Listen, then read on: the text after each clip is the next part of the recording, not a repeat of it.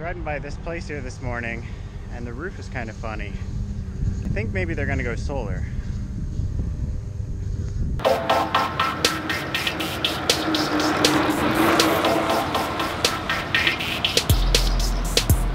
Good morning. It is Friday. The past month or so, my brother's been coming into work, but I'm by myself today. Peter still lives at home with our parents, which is about a 3-hour drive. And I just hired him to do some work for me this summer.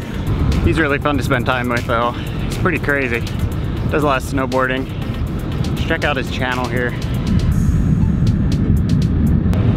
Oh, and we both love riding bikes. I think it's something our dad taught us.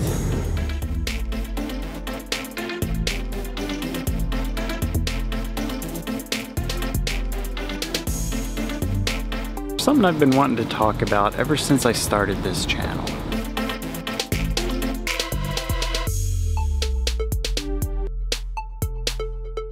It's a funny thing to talk about on such a cloudy day, but seeing that house with the solar panels going on the roof today, it really got me thinking about it. So currently only around 0.6% of the power generated in the US is from solar. This leads a lot of people to say that solar it'll never be able to provide our power, especially in the industry I work in, which has been the fossil fuel industry. And so I've really wondered for quite some time, who's right on this debate?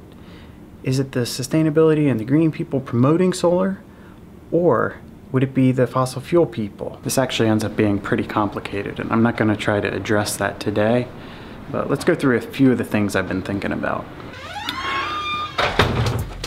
So Bloomberg New Energy Finance has come out with a report, and in this they talk about the future of energy over the next several decades. We're going to put a lot of coal miners and coal companies out of business.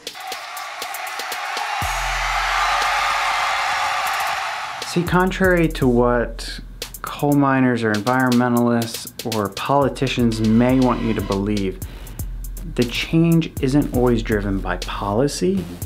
It can be, but there's a lot more going on than that. See, there's this thing called technology, and Bloomberg puts it this way. Wind and solar keep getting cheaper. Coal, natural gas, existing technologies, they're not technology driven as much as they are fuel cost driven. So their cost actually increases with time. Whereas a technology driven market, something like solar, the price will decrease as you produce more of it.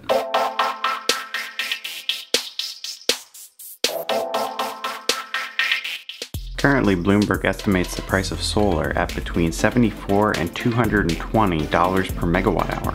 By 2040, they expect this to fall to something around $40 per megawatt hour.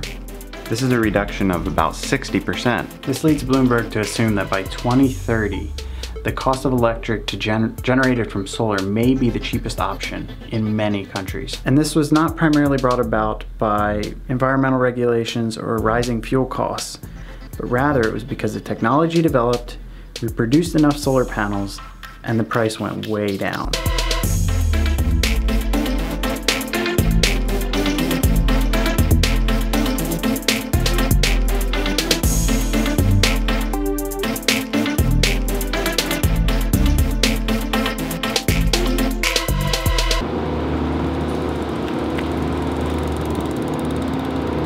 Well, that would be work for the day. Now to finish off my project from yesterday.